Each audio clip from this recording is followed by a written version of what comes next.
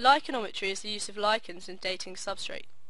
There is a direct relationship between size and age of lichen. Researchers have used lichens to date slope deposits and debris flow. The assumption is made that there is no major time lapse between surface exposure and colonization.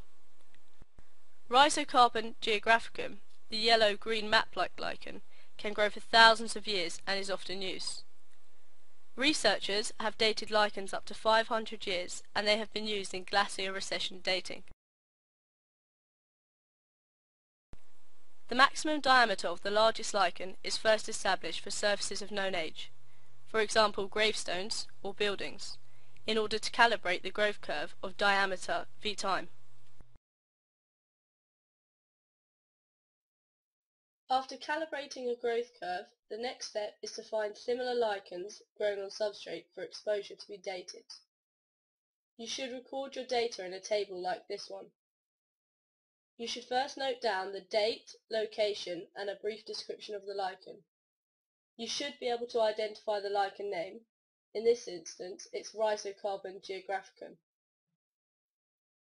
You should also note down the type of substrate. It is also important to take down the aspect using a compass. You then need to measure the maximum diameter of the 5 largest lichens.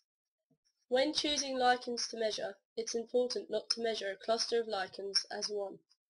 It's a good idea to take a photograph of the lichens with a scale marker, for example a ruler, as seen here.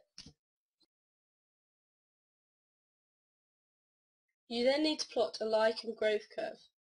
You will need to plot the mean maximum diameter against the date of substrate exposure at given locations. You should then draw a growth curve through the largest diameters. Lichenometry is not, however, without its limitations. For example, the unknown lapse rate between exposure and colonizations. And sometimes researchers can measure lichens that were already on the rock prior to further exposure. In addition, clusters of lichens are sometimes measured as one. Despite these limitations, lichenometry is a fairly accurate method of dating substrate. The accuracy of lichenometry is further improved when used in conjunction with dendrochronology, more commonly known as tree ring dating.